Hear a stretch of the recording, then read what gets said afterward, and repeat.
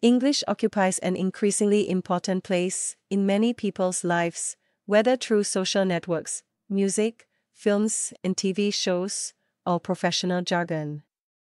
However, the learning of the language remains highly variable globally and even regionally, as a new study on English proficiency among countries where the language is spoken reveals. Education First EF, a company specializing in foreign language learning, asked 2.2 million people in 113 countries to take an English language test. The average age of the participants was 28, and 55% were women. Countries with very high proficiency in English, Singapore makes top 3. 12 countries achieved high scores, putting them in the very high proficiency category. The Netherlands, Singapore and Austria make up the top 3.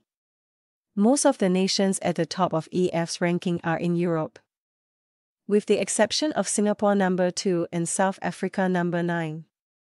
This is hardly surprising, given that these two territories were long part of the British Empire. Europe is the continent where English is best spoken, written and understood in this survey, although there are significant differences between countries. Belgium is in 7th place, for example, while Spain and Italy occupy joint 35th place. France is tied with Cuba for 43rd place, putting both countries in the moderate proficiency category for English skills.